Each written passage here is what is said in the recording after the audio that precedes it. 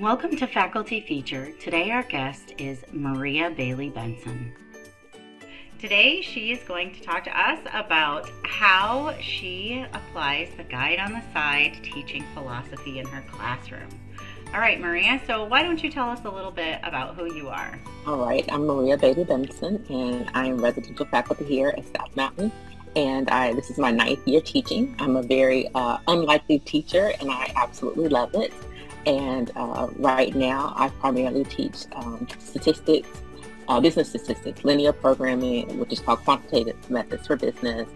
I teach the social media courses, and I also teach owning and operating a small business.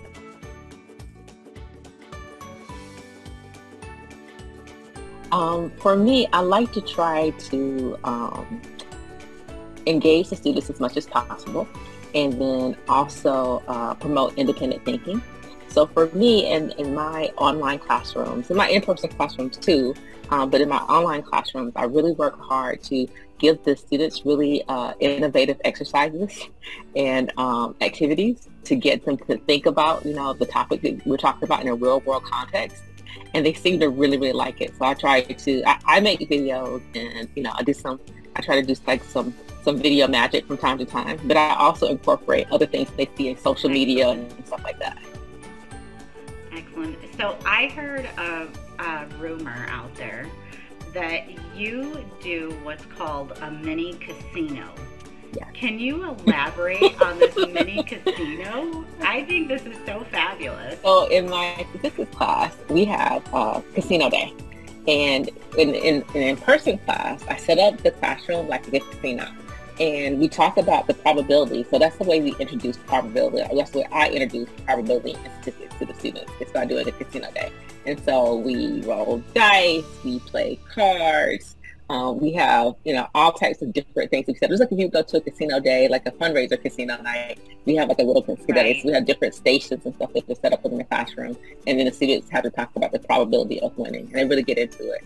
In my online environment, I do the same thing, but I try to do it in a series of videos where I do videos and I write, I might be the dealer, and then we talk about what the probability is of, beating the dealer, and would you hold them, or do you want me to hit you again? And then we have discussions around that, and students seem to really like it. Another lesson that you had talked about in your questionnaire was that you have students doing something with Google Maps versus Apple Maps and looking at accuracy around arrival time. Yes. Now, is this like talking about like flights across the United States? Well, or are we looking at bus times? Like, what's happening? Because that's a thing. Well, it is a thing. And they have me now like testing it out because I'm a compulsive timer and counter myself. So one of the things we talk about when we talk about in statistics, when we talk about tolerances, and we talk about variation in terms of or lower and upper limit. And I asked the students about the accuracy of using some type of a tool, some type of navigation tool. So I asked them in their everyday life, tell me about something that that you have like a very low tolerance for if it is not accurate, and like maybe it's plus or minus 3 minutes or what have you. And over again, as we soundly the students talk about their navigation systems, and they find that Apple is more accurate than Google. And that if you want to, because my students, I'm sure most students might, I have a student as a child myself, they just plan exactly what their GPS or navigation tells them. So they said typically they're more likely to be on time if they use Apple than they are if they use Google. That's very cool. So, yeah, because we know that Google likes to send you like totally like off. It's like Waves. It's like Waves. It waves. Yes, that's the other one. Like they just send you somewhere. You'll get there, but when you'll get there is pretty different. I never thought about that in my everyday life because I'm a planner.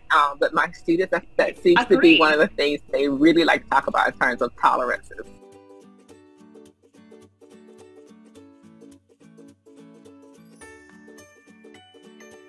I would tell them that students are very forgiving. So when I started doing things like interjecting, like I use Price is Right video clips and stuff like that. Sometimes the $1.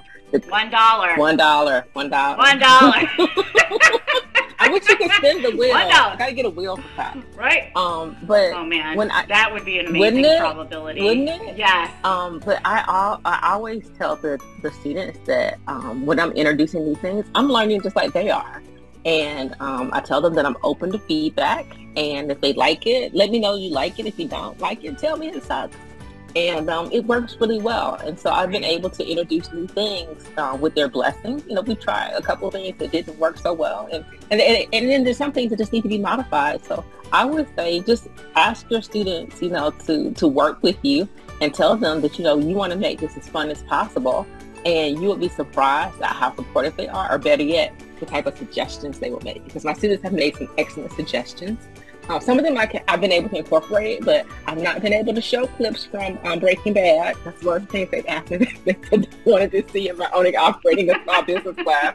So, you know, just work. If you work with them, they will be very supportive and they will work with you. Excellent. And you know, I agree with that. You show them that you are just like them, somebody that is, you know, can make mistakes, but it's about growing and becoming a better version, or maybe learning how to do something in a very different way. So that's great advice. So thank you. Oh, thank you.